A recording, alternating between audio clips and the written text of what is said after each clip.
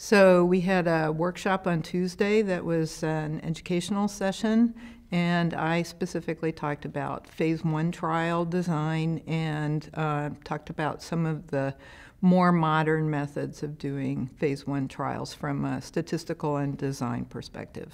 I was really trying to talk about moving forward from traditional 3+3 designs, which have been around for 40 years, probably more than that, to equally easy to do methods, but more better performance from a statistical perspective, more likely to select the correct dose to carry forward, able to monitor toxicity in expansion cohorts, which we almost always do now, and just more flexible and better able to be used to design future trials.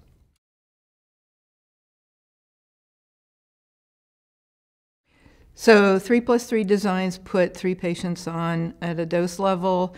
If there are no toxicities, you go up to the next dose level, put another 3 patients on.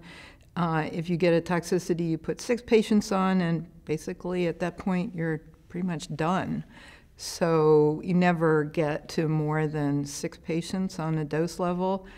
Deciding the dose to carry forward into phase 2 trials and possibly even into phase 3 trials based on 6 patients doesn't seem like a very informative way to make decisions. So the newer designs, some of the some of the model-assisted designs like a Bowen design, Bayesian optimal interval design, or keyboard design, which is related to something called the toxicity probability interval design.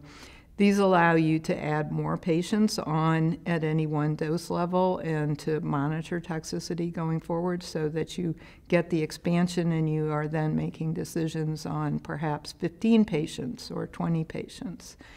Sometimes that can even be the beginning of a phase 2 design so that you get kind of a twofer.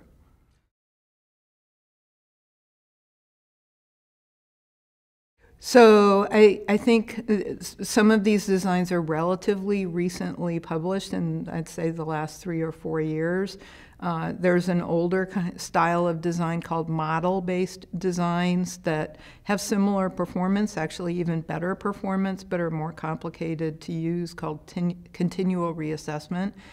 Those designs have been around for a long time, but they have not been taken up by the sort of general research community, partly I think because they're a little harder to use.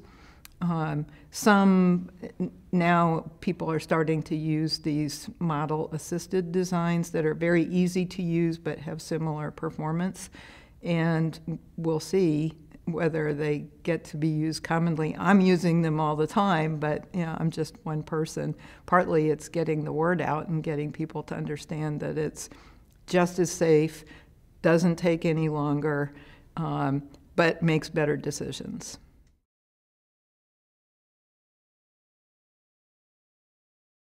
So there are a couple papers published recently in the Clinical Cancer Research Journal, which is an AACR journal, and one on the Bowen design and another one on the keyboard design. So that would be a good place to look to find an easy-to-read description for a clinician or for a researcher.